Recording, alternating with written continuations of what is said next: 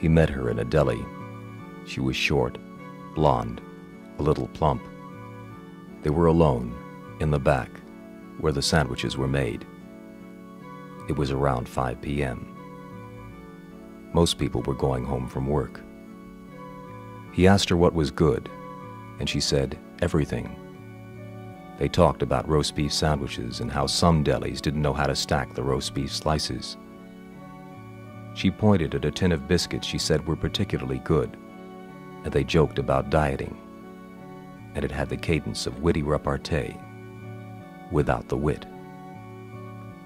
When it was almost time for the conversation to end, and for them to take their sandwiches and leave, she looked at him with a slight pout and said, "Do you like bagels and cream cheese?"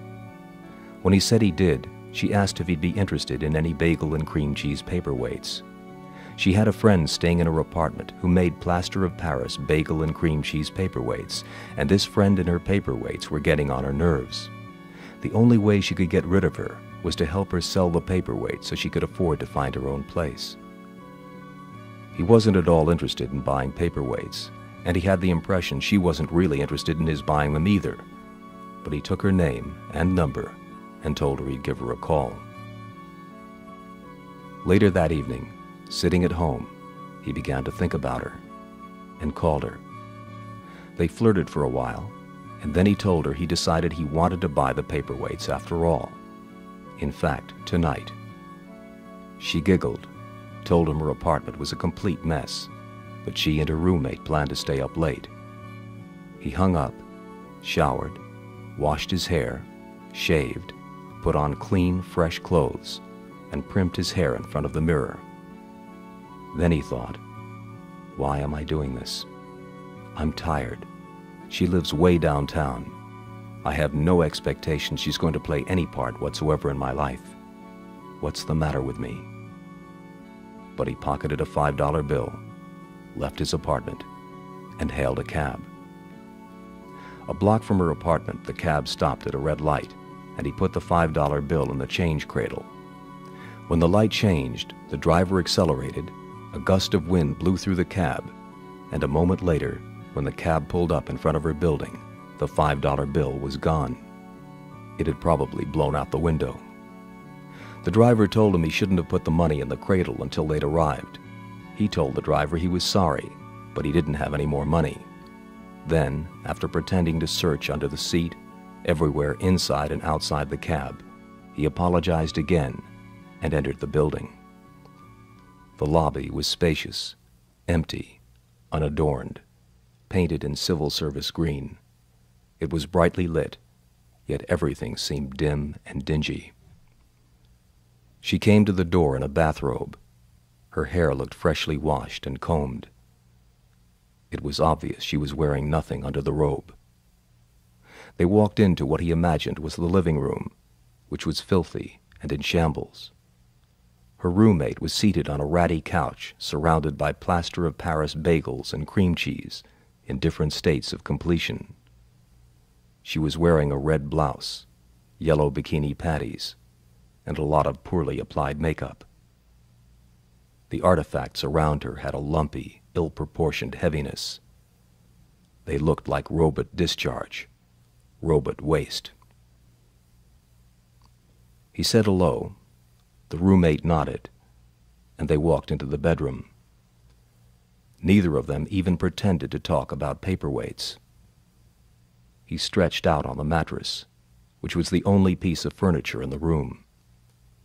She plopped herself down next to him with a cute and ungainly little girl bounce.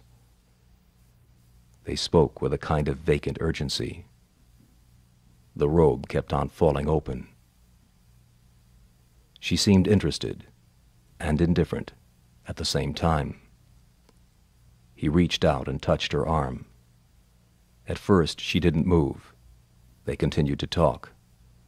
But soon she withdrew, and he removed his hand, and he waited a minute or so before trying again to touch her. And there was the same teasing moment of stillness, and then withdrawal. All the while, they were engaged in empty banter, which interested neither of them. Then he asked her impulsively why she was withdrawing from him, and wouldn't let him touch her. She didn't answer at first. Then she told him she'd been raped. She'd been asleep in her bedroom when a man had come down the fire escape, jimmied open the window, held a knife to her throat, and had proceeded to brutally violate her for the next 6 hours. The rapist, she said, had turned out to be an old boyfriend who'd gone into the Marines years before and who she thought had died in Vietnam. 3 weeks after this incident, he committed suicide, leaving a strange, crazed note blaming her for everything. There were quite a number of holes and unanswered questions in her story, but he decided not to pursue them. He did find out, however, that this experience had happened 4 years before, and that she'd slept through most of it.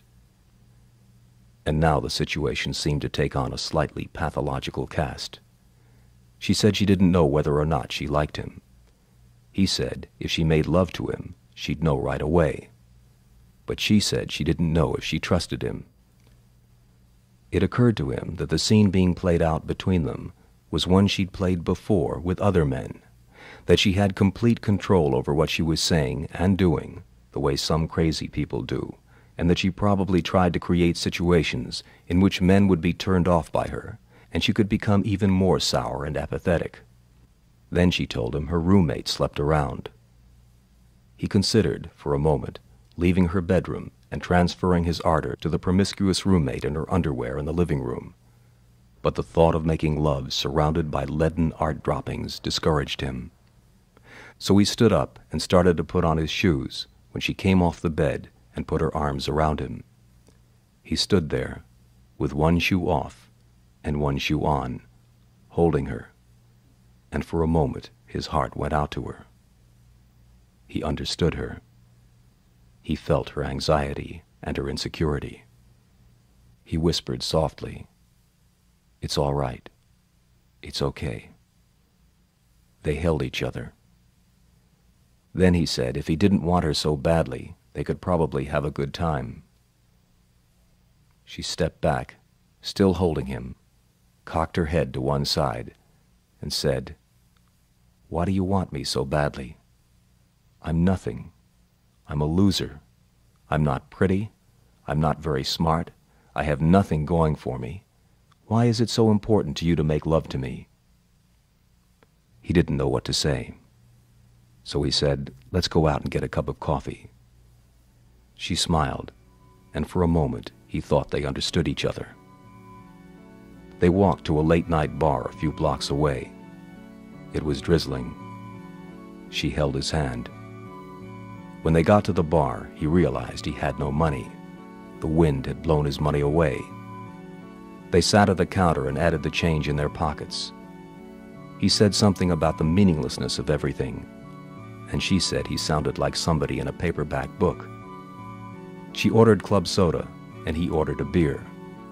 She said, "You're recently separated, aren't you?" He told her she was right, and asked, "How about you?" "I'm married," she said. "Really? Where's your husband?" he asked. "He's in Romania," she said. "Oh, why?" "He works there," she said.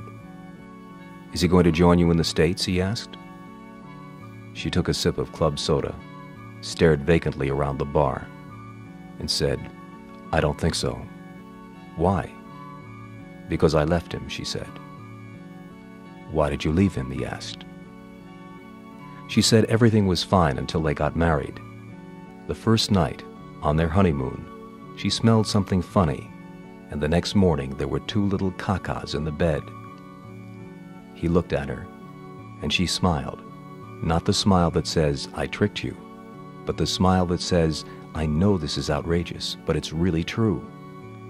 She said she was afraid to say anything about it to her husband, and decided anyway that he'd probably been nervous because it had been their first night together.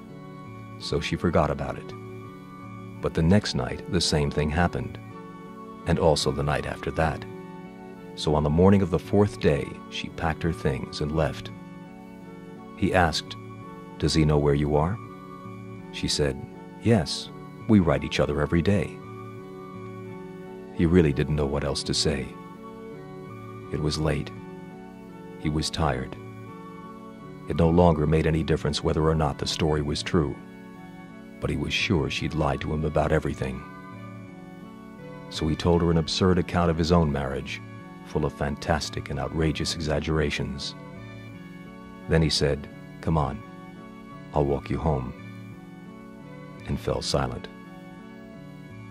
The rain had stopped. They walked back to her building without speaking. First, she held his hand.